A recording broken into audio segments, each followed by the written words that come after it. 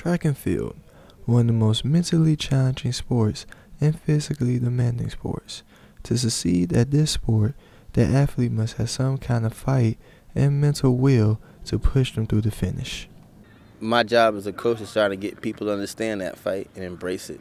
And once they do that, it's a lot easier from that standpoint. I think track teaches you a lot about your life, and I think if you're willing to fight those inner demons that you have within yourself, then the sport becomes a lot easier because you're just being more in touch with who you are. So I just expect that from the team. That's all I really ever expect.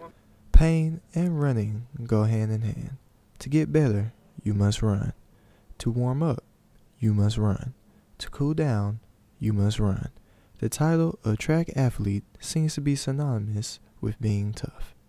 Tough, very tough. There's a lot of things to it. A lot of the sport is mental. It's not all about what you can do physically. You have to be able to wrap your mind around pain and being in pain for a long period of time.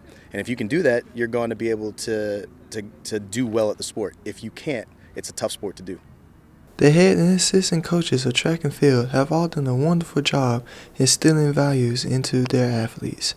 The head coach, Mark Davis, also says it instills discipline and will help out his athletes in the future. Discipline, being able to do the right things at all times, being able to have the right diet, being able to have the right, water intake. Being able to get enough rest. You have to be able to discipline yourself to be able to do a lot of different things the right way throughout the course of a day. And it's not just a 3-month thing. It's a 12-month a year.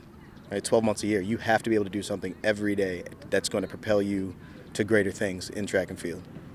Even though they are practicing right now, the Troy track and field season doesn't crank up until late January. Christian Knight, Troy, TrojanVision News.